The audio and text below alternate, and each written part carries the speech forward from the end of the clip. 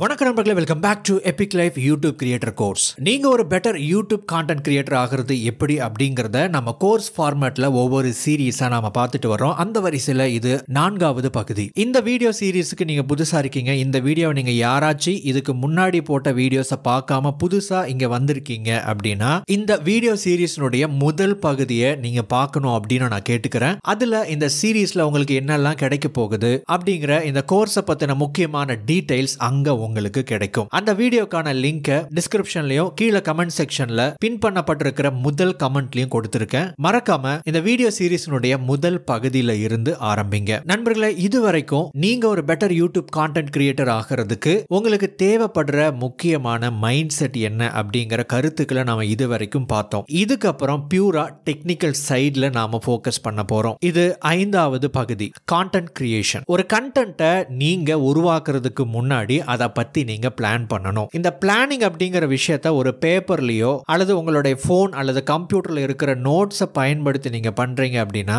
அதுக்கு பேர் தான் ஸ்கிரிப்ட். இந்த ஸ்கிரிப்டை எப்படி முதல்ல எழுதணும் அப்படிங்கறத நாம இன்னைக்கு இந்த வீடியோ மூலமா நாம பார்க்க இருக்கிறோம். ஓகே, நீங்க ஒரு புது யூடியூபரா இருந்தீங்க அப்படின்னா உங்களுடைய சேனலை எப்படி நாம பேர் வைக்கணும், என்ன மாதிரியான கான்டென்ட் போடணும் அப்படிங்கிற விஷயத்தையெல்லாம் நம்ம முன்னாடி டிஸ்கஸ் பண்ணியிருந்தோம். நீங்க அதெல்லாம் சரியா பண்ணிருப்பீங்க அப்படின்னு நம்புறேன். இப்போ நீங்க ஒரு வீடியோவை மேக் பண்றதுக்கு முன்னாடி நீங்க பண்ண வேண்டிய முதல் விஷயம் என்ன அப்படின்னா கான்டென்ட் ஸ்டைல். இதை நீங்க டிசைட் பண்ணணும். நீங்க என்ன மாதிரி ஒரு வீடியோவை நீங்க கொடுக்கணும் அப்படின்னு நினைக்கிறீங்க அப்படிங்கறத முடிவு பண்ணுங்க.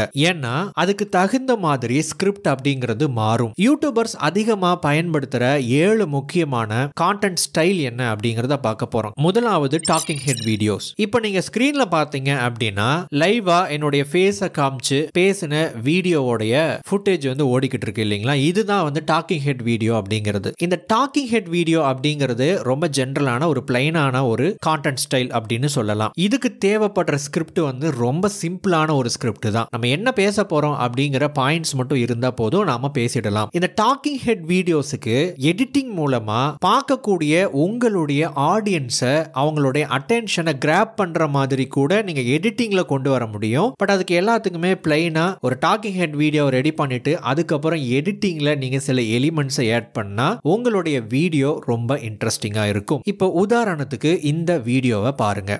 இந்த பெயிண்டிங்ஸ் எல்லாம் கொஞ்சம் பாருங்களேன், ரொம்ப நல்லா இருக்குல்ல? இந்த பெயிண்டிங்கை பாருங்க, இதுவும் ரொம்ப நல்லா இருக்குல்ல? இந்த பெயிண்டிங்ஸுக்கு பின்னாடி ஒரு இன்ட்ரெஸ்டிங்கான ஸ்டோரி இருக்கு. அந்த ஸ்டோரி ஒரு பெண்ணை பத்தினது, அதுவும் ஒரு வயசான ஒரு பெண்ணை பத்தின ஒரு ஸ்டோரி. அவங்களோட பேரு கிராண்ட்மா மோசஸ். என்னது கிராண்ட்மா மோசஸ் அப்படின்னா? ஆமா, மோசஸ் பாட்டி. அவங்கள பத்தின ஒரு கதை தான் இது.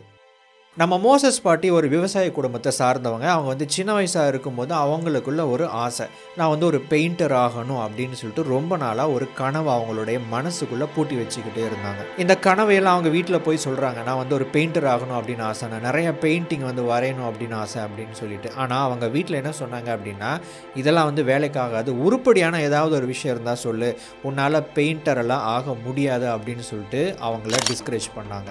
அதுக்கப்புறம் அவங்க ஊர் வழக்கப்படி அவங்களுக்கு டீனேஜ்லேயே ஒரு கல்யாணம் பண்ணி வச்சிடுறாங்க.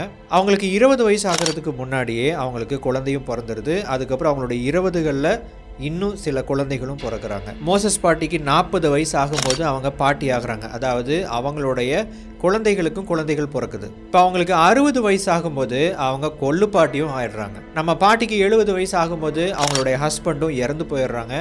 அதுக்கப்புறம் அவங்களுக்கு லைஃப்பில் என்ன பண்ணுறது அப்படின்னு சொல்லிட்டு எந்த ஒரு முக்கியமான ஒரு வேலையும் இல்லாமல் போகுது. டைம் போய்கிட்டே இருக்குது. டைம்லாம் முன்ன மாதிரி கிடையாது. ரொம்ப போர் அடிக்குது. என்ன பண்ணுறது அப்படின்னு சொல்லிட்டு தெரியாமல் யோசிச்சுக்கிட்டே இருக்கும்போது நம்ம ஏதாவது ஒரு விஷயம் பண்ணலாமா அப்படின்னு சொல்லிட்டு கொஞ்சம் மாற்றி யோசிக்கிறாங்க நம்ம மோசஸ் பாட்டி. அப்போ மனசுக்குள்ளே திரும்பவும் சின்னதாக ஒரு ஆசை துளிர் விடுது. இப்போ நீங்க பார்த்தது நம்ம எபிக் லைஃப் சேனல்ல ஏற்கனவே முன்னாடி போட்ட ஒரு வீடியோ. இந்த வீடியோ ஒரு நார்மலான டாக்கிங் ஹெட் வீடியோ தான். அதாவது டாக்கிங் ஹெட் அப்படின்னா என்ன? ஒரு ஆள் கேமரா முன்னாடி உட்காந்து பேசுறது. அந்த வீடியோவுக்கு மியூசிக் நம்ம ஆட் பண்ணியிருக்கோம். இந்த வீடியோவுக்கு ஸ்கிரிப்ட் அப்படிங்கிறது கொஞ்சம் டிஃப்ரெண்டா நான் பண்ணியிருப்பேன். அதாவது இன்ட்ரோவில் நான் எதை பத்தி பேசணும், என்ன மாதிரியான இமேஜஸ் வரணும் அப்படிங்கிற சில நோட்ஸை பண்ணிட்டு அதுக்கப்புறம் நான் இந்த வீடியோ ஷூட் பண்ணியிருப்பேன். நார்மலா ஒரு டாக்கிங் ஹெட் வீடியோவுக்கு பண்றதுக்கும் இதுக்கு பண்றதுக்கும் வித்தியாசங்கள் இருக்கு. அதை பத்தி நான் பின்னாடி ஸ்கிரிப்ட் ரைட் ரைட்டிங்கை பற்றி பேசும்போது நான் சொல்கிறேன். அதோடு நம்ம எதை பற்றி பேசுகிறோமோ அந்த ஒரு விஷயத்தை நம்ம ஸ்க்ரீனில் காமிக்கிறதுனால ஒரு ஆடியன்ஸ்னுடைய அட்டென்ஷன் அந்த வீடியோவிலேயே இருக்கும். நீங்கள் யூடியூப்பில் ஜெயிக்கணும் அப்படின்னா உங்கள் வீடியோவை பார்க்குற ஆடியன்ஸை உங்களுடைய கண்டென்ட்டோடு கிராப் பண்ணி வச்சுருக்கணும், அதாவது பிடிச்சி வச்சுருக்கணும். அந்த வீடியோவை தொடர்ச்சியாக ஸ்கிப் பண்ணாமல் பார்க்குற மாதிரி வச்சுருந்தீங்க அப்படின்னா யூடியூப்பில் நீங்கள் மிகப்பெரிய ரீச் ஆக முடியும். ரெண்டாவது vlogging ஸ்டைல். vlogging அப்படின்னா சும்மா கேமரா தூக்கிட்டு நம்ம என்னென்ன பண்ணுறோம் அப்படிங்கிறத காமிக்கிறத தாண்டி ஒரு சக்ஸஸ்ஃபுல் vlog அப்படின்னா, அதாவது அந்த vloggingல நிறைய டைப்ஸ் இருக்குது, நிறைய ஸ்டைல் இருக்குது. அதுக்கு எழுதப்படுற ஸ்கிரிப்ட் அப்படிங்கிறது வேற மாதிரி இருக்கும். அந்த vlogging அப்படின்னாவே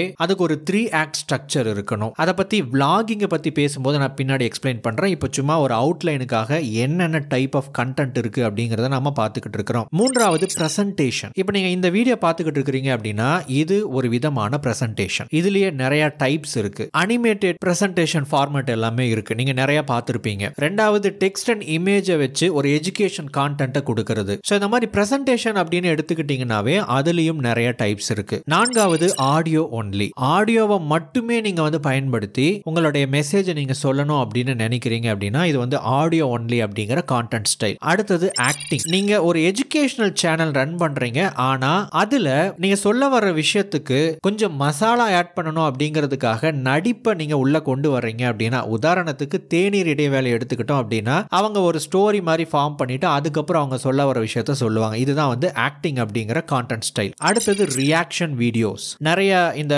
மூவிஸ்க்கு நிறைய அந்த இன்ஸ்டாகிராம்ல டிக்டாக்ல வீடியோலாம் வந்தப்போ அதையெல்லாம் வந்து ட்ரால் பண்ற மாதிரி, ரோஸ்ட் பண்ற மாதிரியான ரியாக்ஷன் வீடியோஸ் எல்லாம் போட்டிருந்தாங்க. இது வந்து ஒரு விதமான ரியாக்ஷன் டைப் அப்படிங்கிற கான்டென்ட் ஸ்டைல். அடுத்தது ஸ்டோரி டெல்லிங் டாக்குமெண்ட்ரி ஸ்டைல். நீங்க சொல்ல வர்ற ஒரு ஸ்டோரி, மேபி இது வந்து ஒரு vlog-ஆ இருக்கலாம், அல்லது ஒரு நபரை பத்தி, ஒரு விஷயத்தை பத்தி, ஒரு இடத்தை பத்தின ஒரு ஸ்டோரியை நீங்க சொல்ல போறீங்க அப்படின்னா இந்த டாக்குமெண்ட்ரி ஸ்டைலை நீங்க அடாப்ட் பண்ணிக்கலாம். சில நேரத்தில் எஜுகேஷனல் கண்டென்ட்டுக்கு கூட இந்த டாக்குமெண்ட்ரி ஸ்டைல் அப்படிங்கிற மாடலை நீங்க பயன்படுத்தலாம். ஒரு ஸ்டோரி டெல்லிங் டாக்குமெண்ட்ரி ஸ்டைல் அப்படிங்கிறது சாதாரணமா இமேஜஸ் வீடியோஸை வச்சு எடிட்டிங்ல கொண்டு வரதை தாண்டி நம்ம தனிப்பட்ட முறையில் ஒருத்தங்களுடைய ஸ்டோரியை நம்ம ரெக்கார்ட் பண்ணி போடுறோம் அப்படிங்கிற வரைக்கும் இதுலயும் பல டைப்ஸ் இருக்கு. உதாரணத்துக்கு இப்போ ஒரு வீடியோவை பார்க்கலாம்.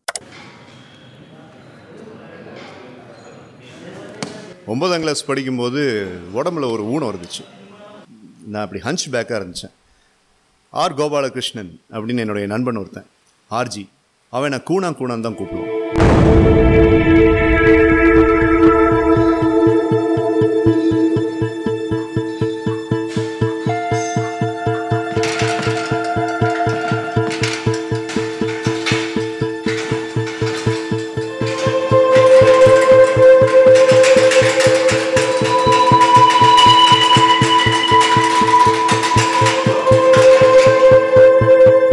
கூப்பிடும்போது நான் ரொம்ப கூணி குறுகி போனேன்.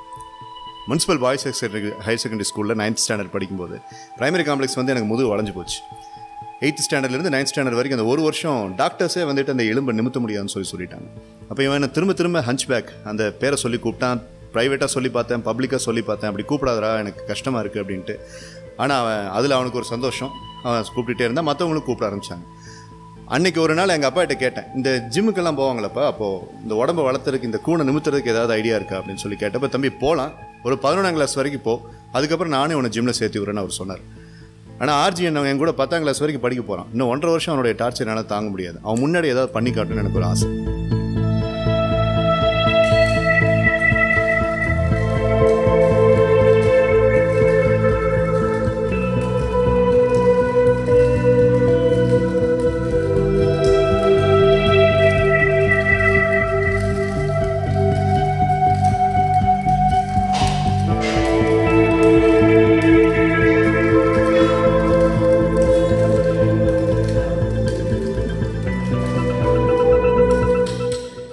ஸோ எங்கள் வீட்டுக்கு பின்னாடி பார்த்தீங்கன்னா அப்பா பழைய மெக்கானிக் ஐட்டம்ஸ் எல்லாம் போட்டு வச்சுருக்க ஒரு ஸ்டோர் ரூம் இருக்கும். அங்கே கடப்பாறை ஒன்று இருந்துச்சு. அந்த கடப்பாறையை தூக்கி என்னால் வந்துக்கிட்டு ஓவர் த ஹெட் வந்து ஒரு வெயிட்டை தூக்க முடியாதுன்னு டாக்டர் சொன்னார். ஏன்னா முதுகு இப்படி தான் வளைஞ்சிருக்கும். என்னால் ஓவர் த ஹெட் தூக்க முடியாதுன்னு சொன்னார். அந்த கடப்பாறையை ஒரு 2 தடவை தூக்கும் போது எனக்கு இந்த இடத்துல பயங்கரமாக வலிச்சது. இப்போ நீங்கள் இந்த வீடியோவை பார்த்தீங்க இல்லையா? இந்த வீடியோவை நீங்கள் ஏற்கனவே எபிக் லைஃப் சேனலை ஃபாலோ பண்ணுறீங்க அப்படின்னா நீங்கள் பார்த்துருப்பீங்க. இது வந்து ஒரு இன்டர்வியூ வீடியோ. ஆக்சுவலி ஒரு இன்டர்வியூவில் ஜஸ்ட் நான் வந்து கேட்ட கேள்விக்கு அவர் வந்து பதில் சொல்லிட்டு இருந்தாரு. எனக்கு இந்த டாக்குமெண்ட்ரி ஸ்டைலில் சில வீடியோஸ் பண்ணணும் அப்படின்னு எனக்கு ஏற்கனவே ஒரு ஆசை இருந்துச்சு. இது வந்து இது எல்லாமே வந்து ஒரு எக்ஸ்பிரிமெண்டேஷனுக்காக. அப்போது இந்த ஒரு பார்ட்டை எடுத்துட்டு, அதாவது இவர் ஒர்க் அவுட் பண்ணுறாரு, அதுக்கு பின்னாடி ஒரு பேக்ரவுண்டில் ஒரு ஸ்டோரி இருக்குது அப்படிங்கிறத நான் தெரிஞ்சுக்கிட்டு முதல்ல அந்த இன்டர்வியூவை கம்ப்ளீட் பண்ணிட்டேன். அதுக்கு அடுத்த நாள் என்ன பண்ண அப்படின்னா, அவர் ஜிம்முக்கு வர சொல்லிட்டு சில ஜிம் ஃபுட்டேஜஸ் எல்லாம் வந்து அவர் எடுத்துட்டு அவர் சொல்ற ஸ்டோரிக்கு தகுந்த மாதிரி அந்த இடத்துல அவர் ஒர்க் அவுட் பண்ற வீடியோ ஃபுட்டேஜஸ் ஆட் பண்ண ஆரம்பிச்சேன். இப்போ உதாரணத்துக்கு என்னால ஒரு வெயிட்டை தலைக்கு மேல தூக்க முடியாது அப்படின்னு சொல்லும்போது அவர் வந்து அந்த பார்பெல்லை தூக்கி மிலிட்டரி பிரஸ் பண்ணக்கூடிய அந்த எக்ஸசைஸை காமிச்சிருப்பேன். அவர் கூட படிச்ச அவருடைய கிளாஸ்மேட் அவரை கூனா அப்படின்னு சொல்லும்போது நான் கூனி குறுகி போயிடுவேன் அப்படின்னு சொல்லும்போது அவர் சோகமா டயர்டா உட்கார்ந்து இருக்கிற ஃபுட்டேஜை காமிச்சிருப்பேன். ஸோ அவர் என்ன சொல்றாரோ அதுக்கு ரிலேட்டடான ஒரு வீடியோவை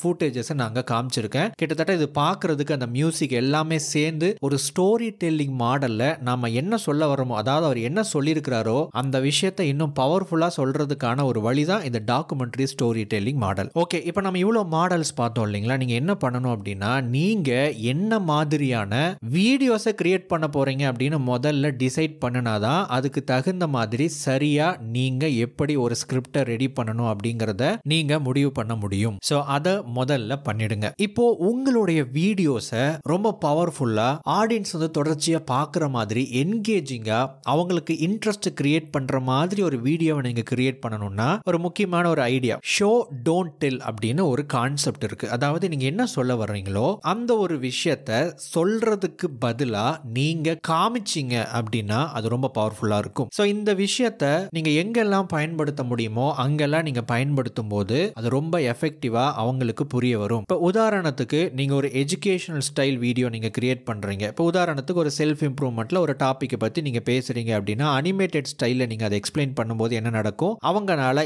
ஈஸியா நம்ம என்ன சொல்ல வரோம் அப்படிங்கிற அந்த விஷயத்தை விஷுவலாவும் பார்க்கறாங்க, காதாலையும் கேட்கறாங்க. அதே மாதிரி இப்போ நான் டாக்கிங் ஹெட் வீடியோ அப்படின்னு சொல்லும்போது நான் என்ன பண்ணியிருந்தேன், என்னுடைய டாக்கிங் ஹெட் வீடியோவை எக்ஸாம்பிளா நான் உங்களுக்கு காமிச்சிருந்தேன். இதுதான் வந்து ஷோ டோன்ட் டெல் அப்படிங்கிற மாடல். டோன்ட் டெல் அப்படின்னா எப்பவுமே நீங்க ஒரு விஷயத்தை சொல்லவே கூடாது அப்படின்னு அர்த்தம் கிடையாது. எஜுகேஷனல் வீடியோவுக்கு நம்ம சொல்றது தான் முக்கியம். ஆனா அதை நீங்க ஸ்கிரீன்ல காமிக்கும் போது எஃபெக்டிவா இருக்கும். ஸோ இதை வந்து நீங்க எந்த ஃபார்மேட்டுக்கு எந்த கான்டென்ட் ஸ்டைலுக்கும் நீங்க அடாப்ட் பண்ண முடியும். விளாகிங் அப்படிங்கிற ஒரு விஷயம் வச்சுக்கோங்க. நீங்க அந்த மாதிரி பண்ணும்போது பி ரோல் ஷார்ட்ஸை நீங்க ஆட் பண்ணலாம். இதெல்லாம் அந்த பி ரோல்னா என்ன, ஏ ரோல் அப்படின்னா என்ன அப்படிங்கறதெல்லாம் நான் பின்னாடி உங்களுக்கு டீடைல்டா இந்த ஸ்கிரிப்டிங் அப்படிங்கிற விஷயம் முடிச்சதையும் வீடியோ ரெக்கார்டிங் அப்படிங்கிற அந்த டாபிக் பத்தி பேசும்போது நான் உங்களுக்கு டீடைல்டா சொல்றேன். இப்போ அடுத்தது ரொம்ப முக்கியமான ஒரு விஷயம், நீங்க வந்து ஒரு பிகினர் யூடியூபர் அப்படின்னா நீங்க சீக்கிரமா யூடியூப்ல ரீச் ஆகணும் அப்படின்னு நீங்க எல்லாருமே ஆசைப்படுவீங்க இல்லையா? அப்ப அதுக்கு என்ன மாதிரி டாபிக்கை செலக்ட் பண்ணி ஸ்கிரிப்டை எழுதி வீடியோவை மேக் பண்ணணும்னு ஒரு கேள்வி இருக்கும். அதுக்கான பதிலை இப்ப நான் சொல்ல போறேன். முதல்ல நீங்க ஒரு டாபிக்கை செலக்ட் பண்ணணும். அந்த டாபிக்கை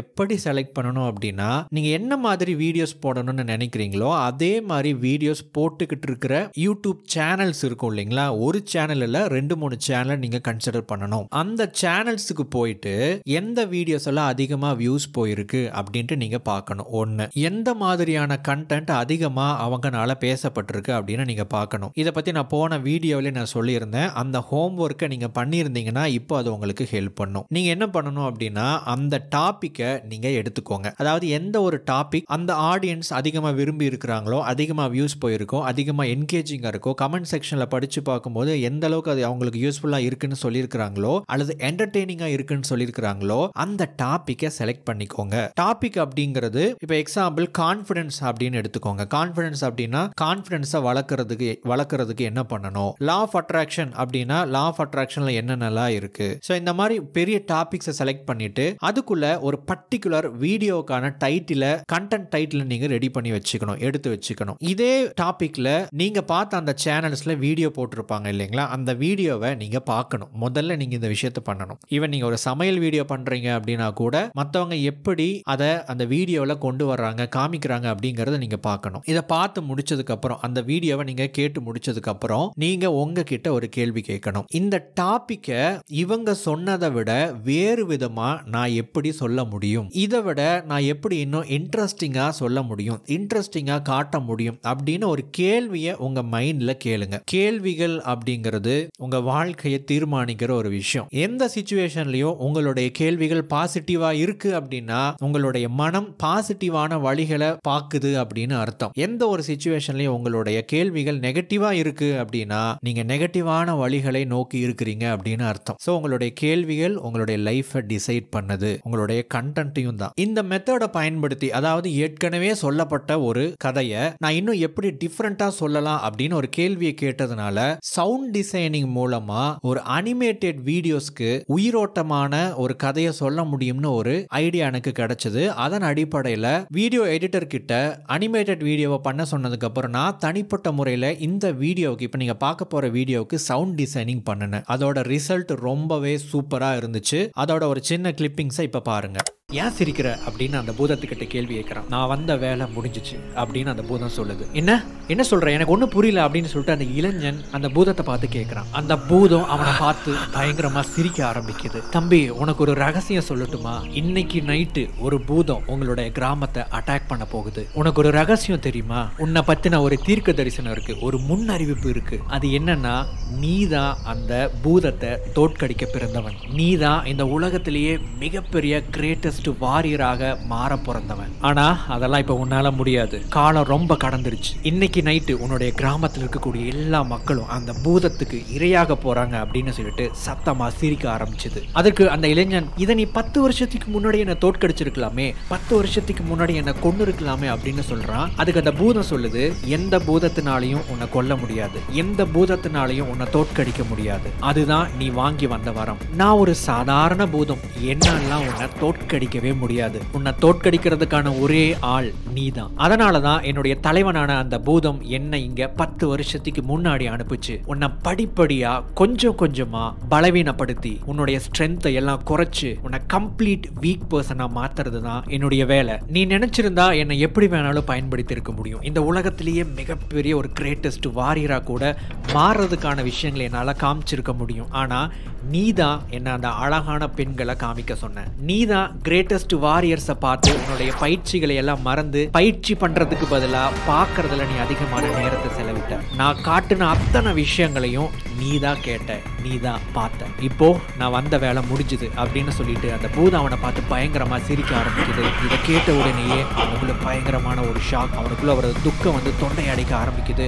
ரொம்ப கஷ்டப்படுறான். ரொம்ப துக்கத்துல கீழே விழுந்து அழ ஆரம்பிக்கிறான். அவன் அழுதுகிட்டே அந்த பூதத்தை பார்த்து, இன்னொரு முறை அந்த அழகான பொண்ணை காட்ட முடியுமா அப்படின்னு கேட்கிறான். அந்த பூதம் சொல்லுது, நீ எப்ப வேணாலும் பார்க்கலாம் தம்பி அப்படின்னு சொல்லிட்டு அந்த அழகான பொண்ணையும் அவனுக்கு காட்டுது. நண்பர்களே, அழகான ஒரு கோட் ஒன்று இருக்கு. ஹார்ட் டைம்ஸ் கிரியேட் ஸ்ட்ராங் மென், ஸ்ட்ராங் மென் creates good times, good times create week மென், வீக் மென் கிரியேட் ஹார்ட் டைம்ஸ். இப்போ நீங்கள் பார்த்த இந்த வீடியோவில் நிறைய ஆடியோஸ் நான் வந்து ஆட் பண்ணியிருப்பேன். அதாவது என்னுடைய வாய்ஸை தவிர நீங்கள் கேட்ட மற்ற எல்லாமே தனிப்பட்ட முறையில் ஒவ்வொன்றா ஆட் பண்ணப்பட்ட ஆடியோ ஃபைல்ஸ். இது ஒரு சாதாரண ஸ்டோரி, இன்டர்நெட்டில் நிறைய பேரால் பகிரப்பட்ட ஒரு ஸ்டோரி. பட் இதை நான் வித்தியாசமாக கொடுத்தேன். இதுக்கான காரணம் அந்த கேள்வி தான். சரி, இப்போ ஸ்கிரிப்ட் அப்படிங்கிற கான்செப்டுக்குள்ளே நம்ம வரலாம். இதை பார்க்கறதுக்கு முன்னாடி நீங்கள் யூடியூப்பில் வீடியோ போடணும் அப்படின்னு நினைக்கிறீங்க அப்படின்னா உங்களை வந்து 2 விதமாக நான் பிரிச்சுக்கிறேன். ஒன்று வந்து நார்மலான ஒரு யூடியூப் கான்டென்ட் கிரியேட்டர், அதாவது யூடியூப்ல நீங்க வீடியோ போடணும் அப்படிங்கறதா உங்களுடைய முதன்மையான நோக்கமா இருக்கும். ரெண்டாவது, உங்களுடைய பிசினஸ் ப்ரொமோஷனுக்காக நீங்க கான்டென்ட் கிரியேட் பண்ணணும் அப்படின்னு நீங்க நினைக்கலாம். உங்களுடைய நோக்கம் நீங்க வீடியோ போடுறது எதற்காக அப்படின்னா உங்களுடைய பிசினஸுக்கு ப்ரொமோஷன் வரணும், ரீச் ஆகணும் அப்படிங்கிறதுக்காக. இப்போ நீங்க, அதாவது பிசினஸ் ப்ரொமோஷனுக்கு நீங்க வீடியோ போடணும் அப்படின்னா பெரும்பாலான நபர்கள் என்ன பண்றாங்க, நாங்க இந்த மாதிரி ஒரு கடை வச்சிருக்கோங்க, எங்க கடையில் இருக்கிற பொருள் எல்லாம் சூப்பரா இருக்கும், வந்து வாங்குங்க அப்படிங்கிற மாதிரி வீடியோ போட்டுக்கிட்டு இருக்காங்க. நண்பர்களே, என்னைக்குமே விளம்பரங்கள் செல்லுபடி ஆகாது, விளம்பரங்கள் ரீச் ஆகாது, மக்கள் பார்க்க மாட்டாங்க. ஏன்? நீங்களே விளம்பரத்தை பார்க்க மாட்டீங்க. அப்ப நீங்க போடுற ஒரு விளம்பரம் எப்படி ரீச் ஆகும்? நீங்க உங்களுடைய பிசினஸை நீங்க ரீச் பண்ணணும்னு நினைச்சா ஒரு யூடியூப் கான்டென்ட் கிரியேட்டர் எப்படி வீடியோ மேக் பண்ணுவாரோ அதே ஃபார்மேட்டை தான் நீங்களும் கையில் எடுத்துக்கணும். இதுக்கான ஒரு சிறந்த உதாரணம் சேரன் அகாடமி ஹுசைன். அவருடைய வீடியோஸ் நீங்க நிறைய பார்த்திருப்பீங்க. அதுக்கான அவர் வந்து வீடியோ மேக் பண்றதுக்கான ரீசன் என்ன அப்படின்னா, முதல் ரீசன் அவர் மக்களை ரீச் பண்ணணும். அதுக்கு பின்னாடி ஒரு முக்கியமான காரணம் இருக்கு. என்னன்னா, அவருடைய பிசினஸ் கோர்ஸ், அவருடைய பிசினஸ் கன்சல்டிங் அப்படிங்கிற விஷயத்த இந்த மாதிரி கான்டென்ட் கிரியேட் பண்ணி நம்பகத்தன்மையை உருவாக்கி அதன் மூலமா அவருடைய பிசினஸை க்ரோ பண்ணணும் அப்படிங்கிறது தான் அவர் வீடியோ மேக் பண்றதுக்கான ரீசன். அதை நீங்க நல்லா புரிஞ்சுக்கணும். அப்ப அவர் என்ன பண்றாரு, ஏதாவது ஒரு சில வீடியோஸ்ல ஒரு சில ஷார்ட்ஸ்ல வந்து ஒரு கான்டென்ட்டை சொல்லிட்டு இதை பத்தி இன்னும் நீங்க மேலும் தெரிஞ்சுக்கணும் அப்படின்னா என்னுடைய மார்க்கெட்டிங் கோர்ஸ் இருக்கு, அதை அட்டன் பண்ணுங்க, டீட்டெயிலாக தெரிஞ்சுக்கலான்னு ஒரு ஷார்ட்ஸை முடிப்பார். சிம்பிளான ஒரு விஷயம். ஒரு கண்டென்ட்டையும் கொடுத்துட்டாரு, மக்கள் அதை பார்க்குறாங்க, ரெஸ்பாண்ட் பண்ணுறாங்க, ரசிக்கிறாங்க, விளம்பரத்தையும் இடையில வச்சுட்டாரு. ஸோ இதன் மூலமாக அவருக்கு ரீச் நிறைய வரும். அதை விட்டுட்டு நான் இந்த மாதிரி ஒரு மார்க்கெட்டிங் கோர்ஸ் வச்சிருக்கேன், இதில் இந்த மாதிரிலாம் இருக்கு, வந்து ஜாயின் பண்ணுங்கன்னா யாரும் வரமாட்டாங்க. ஸோ கான்டென்ட்டை முதல்ல கிரியேட் பண்ணி மக்கள் மனசில் ஒரு இடம் பிடிங்க, அப்புறம் உங்கள் பிஸ்னஸ் தானாகவே ரீச் ஆகும். நீங்கள் அதை என்ன ஃபார்மேட்டில் வேணாலும் சொல்லலாம். நீங்கள் வந்து ஒரு vlogging எடுக்கலாம், டாக்கிங் ஹெட் வீடியோவா ஒரு எஜுகேஷன் கொடுக்கலாம், இன்ஃபர்மேஷன் கொடுக்கலாம். நிறைய டாக்டர்ஸ் எல்லாம் வந்து உள்ளுக்குள்ள வந்து யூடியூப்ல நிறைய வீடியோஸ் வந்து போட்டுக்கிட்டு இருக்கிறாங்க. இதுக்கான காரணம் என்னன்னா அவங்க ரீச் ஆகணும் அப்படிங்கிறதுக்காக. நிறைய ஹாஸ்பிட்டல்ஸே வந்து தனிப்பட்ட முறையில் டிஜிட்டல் மார்க்கெட்டிங் பண்றவங்களையோ இல்ல மற்றவங்களையோ அணுகி வீடியோஸ் மேக் பண்ண சொல்லிக்கிட்டு இருக்கிறாங்க, வீடியோ போட்டுக்கிட்டு இருக்கிறாங்க. காரணம் என்ன, அங்க பிசினஸ் நடக்கணும், பிசினஸ்னுடைய ரீச் அதிகமாகணும் அப்படிங்கிறதுக்காக. ஸோ எல்லாருமே சோஷியல் மீடியாவை பார்க்குறாங்க அப்படிங்கிறத தெரிஞ்சுக்கிட்டு எல்லாருமே இன்னைக்கு சோஷியல் மீடியாவுக்குள்ள வர ஆரம்பிச்சிட்டாங்க. ஸோ நான் சொல்ற ஒரு சஜஷன் என்ன அப்படின்னா, நீங்க நார்மலா ஒரு யூடியூப் கான்டென்ட் கிரியேட்டர் எப்படி வீடியோ மேக் பண்ணுவாரோ அதே மாதிரி போட்டால் தான் நீங்க ரீச் ஆக முடியும். சரி, இப்போ ஸ்கிரிப்டை பத்தி பேசலாம். ஸ்கிரிப்ட் அப்படின்னா என்ன, வாட் இஸ் இட்? இந்த ஸ்கிரிப்ட் அப்படிங்கிற வார்த்தைகளை நீங்க திரைப்படங்களை அந்த கதை எழுதுறவங்க, ஸ்கிரிப்ட் எழுதுறவங்க அப்படின்னு சொல்லுவாங்க.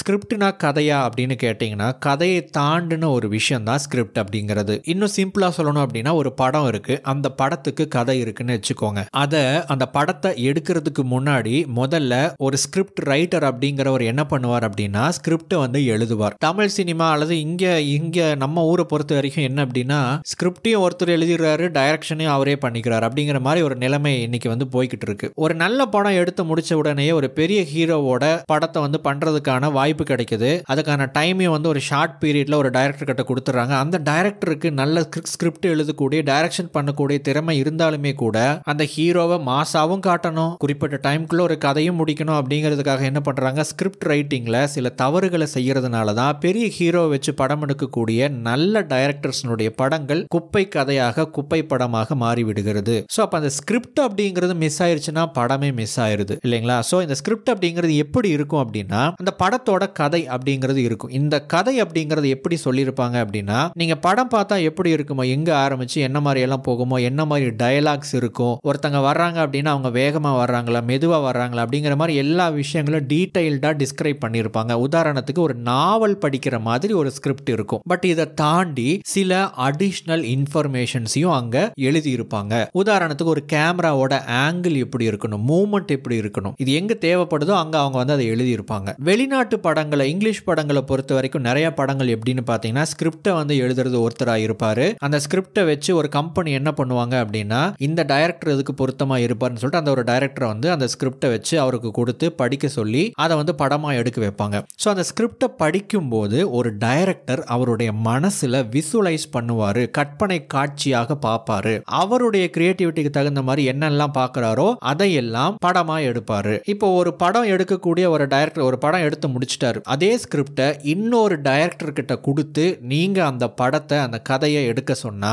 அந்த படம் வேற மாதிரி வரும். ரீசன் என்னன்னா அவருடைய கிரியேட்டிவிட்டி, அவருடைய மைண்ட் செட், அவருடைய விசுவலைசேஷன் வேற மாதிரி இருக்கும். ஸோ ஸ்கிரிப்ட் அப்படிங்கிற ஒரு விஷயம் சாதாரண ஒரு எழுத்து தான். அந்த எழுத்தை ஒருத்தங்க எப்படி விசுவலைஸ் பண்றாங்களோ, எப்படி பார்க்கறாங்களோ, அவங்களுடைய நாலேஜ் எப்படிப்பட்டதாக இருக்கோ அதுக்கு தகுந்த மாதிரி தான் ஒரு படமும் இருக்கும். அதே மாதிரி தான் ஒரு யூடியூப் வீடியோவை பொறுத்த வரைக்கும். இப்போ ஒன்றும் இல்லை, சிம்பிளான ஒரு விஷயம். இப்போ நான் வந்து இந்த ஸ்கிரிப்ட் அப்படின்னா என்ன அப்படிங்கிற ஒரு விஷயத்தை பத்தி நான் இவ்வளோ நேரம் பேசிட்டு இருந்தேன் இல்லைங்களா? இதற்கான ஸ்கிரிப்டை நான் இப்போ ஸ்கிரீன்ல காமிக்கிறோம் பாருங்க. இது வரைக்கும் நான் பேசினதுக்கான ஸ்கிரிப்ட் வந்து இதுதான். ஜஸ்ட் வாட் இஸ் இட் அப்படிங்கிற இந்த கேள்விக்கு நான் இவ்வளோ நேரம் பதில் சொல்லிட்டு இருந்தேன். அந்த பாயிண்ட் நான் வந்து இது வரைக்கும் நோட்ல எழுதவே இல்லை. இதே ஸ்கிரிப்ட் அப்படின்னா என்ன அப்படிங்கிற கேள்விக்கு நாளைக்கு பதில் சொன்னேன் அப்படின்னா, அதாவது இந்த ஆடியோவை நான் நாளைக்கு ரெக்கார்ட் பண்ணியிருந்தேன்னா அது வேற மாதிரி வந்திருக்கும், நேத்திக்கு பண்ணியிருந்தா அது வேற மாதிரி வந்திருக்கும். ரீசன் இப்போ என்னுடைய மைண்ட் செட் எப்படி இருக்கோ, எந்த அளவுக்கு வேகமாக செயல்படுதோ, நான் பேசும்போது என்னென்ன விஷயங்களை நான் வந்து விசுவலைஸ் பண்றேனோ அதெல்லாம் வார்த்தைகளை நான் வெளியே கொண்டு வரேன். ஸோ அப்போ இந்த விஷயங்களை பத்தி ஏற்கனவே எனக்கு தெரிஞ்சிருக்கு அப்படிங்கறதுனால எனக்கு இதை பத்தின டீடைல்ஸ் தேவைப்படல. ஸோ அதே மாதிரி உங்களுக்கு என்ன நாலேஜ் இருக்கு அப்படிங்கறத பொறுத்தும் ஒரு ஸ்கிரிப்ட் அப்படிங்கிறது உங்களை இம்பாக்ட் பண்ணும். சிம்பிளா இதே ஸ்கிரிப்டை நீங்க எடுத்து நீங்க ஸ்கிரிப்ட் அப்படின்னா என்ன, மெயின் டாபிக்ஸ் அதில் என்னென்னலாம் இருக்குது, கிரியேட்டிவ் ஐடியாஸ் என்னென்ன கண்டென்ட் ஸ்டைலில் கொண்டு வரலாம் அப்படிலாம் வந்து இந்த டாப்பிக்கை வச்சு நீங்கள் பேசி பாருங்கள். நீங்கள் பேசுகிறது வேறு மாதிரி இருக்கும். உங்களுக்கு இதை பற்றி தெரிஞ்சிருந்தால் வேறு மாதிரி இருக்கும். நீங்கள் சொல்லக்கூடிய எக்ஸாம்பிள்ஸ் உதாரணங்கள் வேறு மாதிரி இருக்கும். ஸோ அதனால தான் ஒரு யூடியூப் கான்டென்ட் கிரியேட்டர் அப்படிங்கிறவர் அவருடைய மைண்ட் செட்டை நல்லா டெவலப் பண்ணி வச்சுக்கணும், அவருடைய ஸ்கில்ஸை டெவலப் பண்ணணும், நாலேஜ் டெவலப் பண்ணணும் அப்படிங்கிறதுக்காக தான் போன 3 வீடியோஸை நாம் டெடிகேட் பண்ணி வச்சுருந்தோம். இப்போ புரியுதுங்களா? வெறும் ஸ்கிரிப்டை மட்டுமே வச்சுட்டு யூடியூப்கான ஒரு ஐடியா, ஒரு கண்டென்ட்டை மட்டுமே வச்சுட்டு அதை எஃபெக்டிவாக கொண்டு வருவோம் அப்படின்னு சொல்ல முடியாது. ஒரு எஜுகேஷன் வீடியோ அப்படின்னு எடுத்துக்கிட்டிங்கன்னா ஒரு 10 பாயிண்ட்டை சொல்கிறதோ அல்லது ஒரு விஷயத்தை எக்ஸ்பிளைன் பண்ணுறது மட்டும் இல்லை, அதை தாண்டியும் இருக்குங்கிறத நீங்கள் புரிஞ்சுக்கணும். இன்னொரு விஷயத்தையும் நான் இங்கே சொல்ல விரும்புகிறேன். சில யூடியூபர்ஸ் எல்லாம் என்ன பண்ணுவாங்க அப்படின்னா ஸ்கிரிப்டை வந்து யாரோ ஒருத்தங்க எழுதி கொடுப்பாங்க, இவங்க அதை பார்த்து படித்து வீடியோ முன்னாடி சில பேர் பேசுவாங்க, வாய்ஸ் ஓவர் பண்ணுவாங்க, வாய்ஸ் ஓவர் பண்ணக்கூடியவங்க அப்படியே படிச்சு விட்டுருவாங்க, அதை வந்து ஒரு ப்ரெசன்டேஷன் ஃபார்மேட்டில் ஒரு வீடியோவாக மேக் பண்ணிடுவாங்க. உண்மையாகவே அவங்க என்ன பேசுகிறாங்க அப்படிங்கிற விஷயத்தை பற்றின நாலேஜ் அவங்களுக்கு இருக்கா இல்லையா அப்படிங்கிறது ஒரு கேள்விக்குறியாக இருக்கும். ஆனால் அவங்க பேசும்போது அந்த விஷயத்தை பற்றி தெளிவாக பேசிடுவாங்க. காரணம் ஸ்கிரிப்ட். பட் ஒரு கான்டென்ட் கிரியேட்டர், நல்ல ஒரு கான்டென்ட் கிரியேட்டர் ப்ளஸ் ஒரு நல்ல ஒரு ஸ்கிரிப்டை அவர்னால எழுத முடிஞ்சது, அல்லது வேற யாரா எழுதி கொடுத்தாலும் பரவாயில்ல, இந்த 2 காம்பினேஷன் ஒன்னா சேர்ந்துச்சு அப்படின்னா அது வேற மாதிரி இருக்கும், அது இம்பாக்ட் பண்ணும். சரி, இப்போ நம்ம பார்த்த விஷயத்தை ரொம்ப ஷார்ட்டா, ஒரு ஸ்கிரிப்ட் அப்படின்னா என்னன்னா, நீங்க ஒரு வீடியோவை எடுக்கிறதுக்கு முன்னாடி அந்த வீடியோவில் நீங்க என்னென்னலாம் பேச போறீங்க, அந்த வீடியோவில் என்னென்னலாம் நீங்க காட்டணும்னு நினைக்கிறீங்க, புதுசா ஒரு ஐடியா வரும்போது நீங்க அதை ஆட் பண்ணிக்கலாம், நீங்க அதை பத்தி யோசிக்கும் போது ஒரு ஐடியா வரும், அதை நீங்க வந்து நோட் பண்ணிக்கலாம். இது எல்லாம் வச்சு ஒரு வீடியோ நான் இப்படி தான் எடுக்க போறேன் அப்படிங்கிறதுக்கு முன்னாடியே நாம வந்து ப்ரீ பிளான் பண்றோம் பாத்தீங்களா, அதாவது ஒரு பேப்பர்லயோ நோட்லயோ, அதுதான் வந்து ஸ்கிரிப்ட் அப்படிங்கிறது யூடியூபை பொறுத்த வரைக்கும். ரெண்டாவது, உங்களுடைய வீடியோவை நீங்க எப்படி பொசிஷன் பண்ண விரும்புறீங்க, ரொம்ப முக்கியமான ஒரு சீக்ரெட் இதுதான். அதாவது ஒரு டாபிக் இருக்கு அப்படின்னா அந்த டாபிக்கை அப்படியே தூக்கி நம்ம இங்க கொடுக்கிறோம் அப்படின்னா அது வந்து ஒரு சரியான பொசிஷனிங் கிடையாது. ஒரு கண்டென்ட்டை நீங்க ஒரு மக்களுக்கு எப்படி வேணா நீங்க பேக்கேஜிங் பண்ண முடியும். இப்போ உதாரணத்துக்கு சொல்லணும் அப்படின்னா இந்த யூடியூப் கோர்ஸையே எடுத்துக்கோங்க. இது என்ன மாதிரியான கண்டென்ட் அப்படின்னு பார்த்தீங்கன்னா, நீங்க ஒரு யூடியூப் கான்டென்ட் கிரியேட்டர் ஆகணும்னா நீங்க தெரிஞ்சுக்க வேண்டிய பேசிக்ஸ் என்ன அப்படிங்கறத தான் நம்ம இங்க சொல்ல போறோம். ஆனா நம்ம இது எப்படி பொசிஷன் பண்ணணும் அப்படின்னா, மணி ஏர்ன் பண்றதுக்கான ஒரு பிளாட்ஃபார்ம் தான் யூடியூப் அப்படின்னும், நிறைய பணம் சம்பாதிக்கக்கூடிய ஒரு யூடியூபர் ஆகணும் அப்படின்னா நீங்க என்ன பண்ணணுங்கிறத சொல்லி கொடுக்க போறோங்கிற மாதிரி நாம இந்த கோர்ஸை நாம பொசிஷன் பண்ணணும். ஏன் அப்படின்னா நாம செல்ஃப் இம்ப்ரூவ்மெண்ட் ரிலேட்டடா நிறைய வீடியோஸ் போட்டுக்கிட்டு இருக்கணும். திடீர்னு யூடியூப்பை பத்தி பேசணும் அப்படின்னா அது பெருசா ரீச் ஆகாது, வியூஸ் போகாது. அப்போ பணம்ங்கிற டாபிக் பத்தி ஏற்கனவே நம்ம பேசியிருக்கிறோம், அதிகமா வியூஸ் போச்சு அப்படிங்கிறதுனால அதை இங்க கொண்டு வந்து கனெக்ட் பண்ணி இதை வந்து பணம் ஏர்ன் பண்ற மாதிரி ஒரு பார்ட் டைம் ஜாப் மாதிரியோ, ஒரு சைடு ஹசில் மாதிரியோ, ஒரு பாசிவ் இன்கம்கான ஒரு வழி அப்படின்னோ, அதிகமா பணம் சம்பாதிக்க முடியும் அப்படின்னோ நாம இந்த கோர்ஸை பொசிஷன் பண்ணியிருக்கிறோம். அதுதான் வந்து அந்த முதல் வீடியோ, ஃபர்ஸ்ட் பார்ட் வந்து அப்படிதான் நான் பொசிஷன் பண்ணி அந்த வீடியோவை மேக் பண்ணேன். ஸோ நீங்க எந்த ஒரு கான்டென்ட்டையும் நீங்க எப்படி வேண்டும்னாலும் பொசிஷன் பண்ணலாம். இது ரொம்ப முக்கியம். சரியா பொசிஷன் பண்ணுனா எந்த கான்டென்ட்டையும் நீங்க சரியா கொண்டுட்டு போய் சேர்க்க முடியும். பொசிஷனிங் அப்படிங்கிறது என்னன்னா, நான் இப்ப சொன்னேன் இல்லைங்களா, ஒரு கான்டென்ட் இருக்கு, ஒரு யூடியூப் கோர்ஸை நான் யூடியூப் கோர்ஸ் அப்படின்னு டைரக்டா சொல்லாம நீங்க நிறைய பணம் ஏர்ன் பண்றதுக்கான வழிங்கிற மாதிரி நான் வந்து பொசிஷன் பண்ணினேன், அதாவது நான் செட் பண்ணினேன். இது வேற மாதிரியும் சொல்லியிருக்க முடியும். ஸோ ஒரு வீடியோவை பொசிஷன் பண்றதுல தான் உங்களுடைய ரீச் இருக்கு. நண்பர்களே, இந்த வீடியோவை நான் இங்க முடிக்கிறேன். வீடியோவோட லென்த்தை கொஞ்சம் குறைக்கணும் அப்படிங்கறதுக்காக தான் இந்த முடிவு. அண்ட் நெக்ஸ்ட் வீடியோவில் உங்களுடைய வீடியோவை எப்படி சரியா பொசிஷன் பண்றது, ரெண்டாவது ஒரு ஸ்கிரிப்ட் அப்படின்னா அதற்கான ஃபார்மேட் என்ன அப்படிங்கறத பார்க்க போறோம். இந்த ஃபார்மேட்டை நீங்க புரிஞ்சுக்கிட்டீங்க அப்படின்னா ஈஸியா அந்த ஃபார்மேட்குள்ள ஃபில் இன் த பிளாங்க்ஸ் மாதிரி, இன்ட்ரோ அப்படின்னா இது, அதுக்கப்புறம் மெயின் பாயிண்ட்ஸ் அப்படின்னா என்ன அப்படிங்கிற மாதிரி உங்களுக்கு தேவையான கண்டென்ட்டை நீங்க ரீசர்ச் பண்ணி உள்ள இன்சர்ட் பண்ணிட்டா மட்டும் போதும். ஈஸியா ஒரு நல்ல ஸ்கிரிப்டை ஃபார்மேட் பண்ணி நீங்க கொண்டு வந்துட முடியும். அந்த மாதிரியான ஒரு மாடலை நம்ம பார்க்க இருக்கிறோம். மூணாவது, ஸ்கிரிப்ட் ரைட்டிங் டெமோ. அதாவது நான் லைவா ஒரு ஸ்கிரிப்டை எப்படி எழுத போறேன், அதுக்கு என்னென்ன பாயிண்ட்ஸ் ஆட் பண்ண போறேன், என்னுடைய தாட் ப்ராசஸ் எப்படி இருக்க போகுது அப்படிங்கறத கேப்சர் பண்ணலாம் அப்படின்னு ஒரு பிளான் வச்சிருக்கேன். ஸோ நீங்க ஸ்கிரிப்டை எழுதும் போது என்ன மாதிரியான விஷயங்கள் ஸ்கிரிப்ட் ரைட்டிங் பண்ணும்போது நடக்குது அப்படிங்கறத புரிஞ்சுக்கிட்டீங்க அப்படின்னா நீங்க உங்களுடைய ஸ்கிரிப்டை எழுதும் போது அது உங்களுக்கு ஹெல்ப் பண்ணும். ஸோ நெக்ஸ்ட் வீடியோல இருந்து ஸ்கிரிப்ட் ரைட்டிங், அதுக்கப்புறம் ஸ்ட்ரைட்டா ஸ்கிரிப்டை எப்படி வீடியோவா கன்வெர்ட் பண்றது, அதுக்கப்புறம் வீடியோ எடிட்டிங் எப்படி பண்றது அப்படிங்கிற முக்கியமான விஷயங்களை இனிமே வரக்கூடிய வீடியோஸ்ல பார்க்க இருக்கிறோம். ஸோ நம்ம எபிக் லைஃப் சேனலோடு இணைந்திருங்கள். அண்ட் ரொம்ப முக்கியமா உங்களுடைய வீடியோவை உங்களுடைய சேனலை ரிவ்யூ பண்ணணும் அப்படின்னு நீங்க நினைச்சீங்க அப்படின்னா நீங்க பண்ண வேண்டிய விஷயம் என்ன அப்படின்னா, நாம இது வரைக்கும் எவ்வளவு வீடியோஸ் போடுறோமோ அது எல்லா வீடியோஸையும் நீங்க பார்த்து அந்த வீடியோஸ்ல சொல்லப்படுற விஷயங்களை ஸ்டெப் பை ஸ்டெப்பா நீங்க பண்ணிக்கிட்டே வரணும். நீங்க இது வரைக்கும் சேனலே ஓபன் பண்ணல அப்படின்னா உங்களுடைய சேனலை நீங்க ஓபன் பண்ணி அதற்கான பேரெல்லாம் வச்சு இந்த விஷயங்கள் எல்லாம் நீங்க கொஞ்சம் ஸ்டடி பண்ணிக்கிட்டு இருக்கணும். ஸ்கிரிப்ட் ரைட்டிங்கை பத்தி பேசும்போது நீங்க உங்களுடைய முதல் ஸ்கிரிப்டை எழுதி வச்சிருக்கணும். அதுக்கப்புறம் வீடியோ மேக்கிங்கை பத்தி பேசும்போது நீங்க வீடியோ கிரியேட் பண்ணி இருக்கணும். நீங்க ஆல்ரெடி யூடியூப் சேனல் வச்சிருக்கீங்க அப்படின்னா இதுல சொன்ன விஷயங்களை எல்லாம் உங்களுடைய வீடியோவில் இம்ப்ளிமெண்ட் பண்ணிக்கிட்டே வரணும். நம்ம கோர்ஸோட கடைசி வீடியோவை கம்ப்ளீட் பண்ணும்போது அது வரைக்கும் என்ன சொல்லி இருக்கிறோமோ அந்த விஷயங்களை எல்லாம் நீங்க ஒர்க் அவுட் பண்ணி மினிமம் 10 வீடியோ நீங்க போட்டீங்க அப்படின்னா அதுக்கப்புறம் உங்களுடைய சேனலை நாம ரிவ்யூ பண்ணுவோம். நீங்க எல்லாத்தையும் முன்னாடியே தெரிஞ்சுக்கிறதுனால நீங்க டெவலப் ஆக முடியாது. நீங்க தெரிஞ்சுக்கிட்ட விஷயங்களை ஒர்க் அவுட் பண்ணா மட்டும்தான் நீங்க டெவலப் ஆக முடியும். ஸோ உங்களை அடுத்த வீடியோவில் சந்திக்கிறேன். தேங்க்ஸ் ஃபார் வாட்சிங்.